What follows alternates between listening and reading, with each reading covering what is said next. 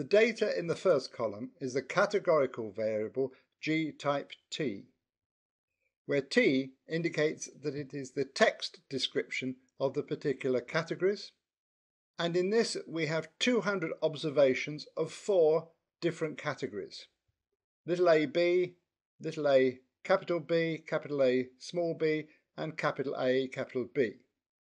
And we wish to test whether or not these observations have been selected randomly in a ratio of 1 to 3 to 3 to 9.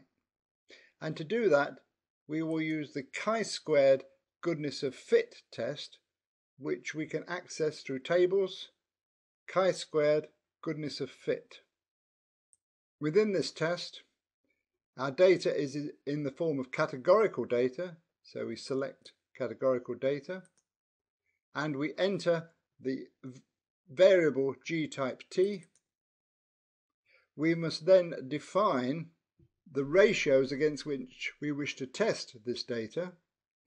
Equal proportions is not appropriate, and under specific proportions we would have to enter the proportions adding up to 1, or alternatively we can add proportions specified by historical counts, which we can use in this instance, and these would either be entered through an input column, or we can input the constants themselves.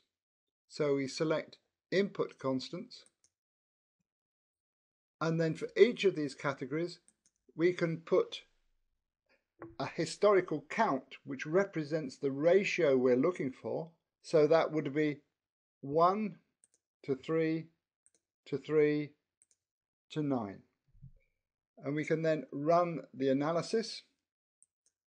The results appear in the session window, where we can see for each category we are given the observed value, the historical count which we entered, which is converted into an expected proportion with the 4 proportions adding up to 1. This then calculates the expected number, so we have an observed and an expected number, which for each category allows the calculation of a contribution to the chi-squared value. And then these 4 contributions to chi-squared add up to a total chi-squared value, from which it is possible to calculate the p-value for the test of 0.140. Because this p-value is not less than 0.05, we will accept the null hypothesis that this data could have been obtained randomly in a ratio of 1 to 3 to 3 to 9. It is also possible that we may already have the data in a summarized format. So for example, the variable G type T1 just identify the names of the 4 categories, and the column frequency gives the frequency with which each category has been observed. We can still perform the analysis in Minitab directly using this data. We go back to Stat, Tables, chi-squared goodness of fit, only this time our data is of observed counts. So we click observed counts, and the relevant data is under frequency of counts, but we can also give the names of the different categories, which will be under G type T1.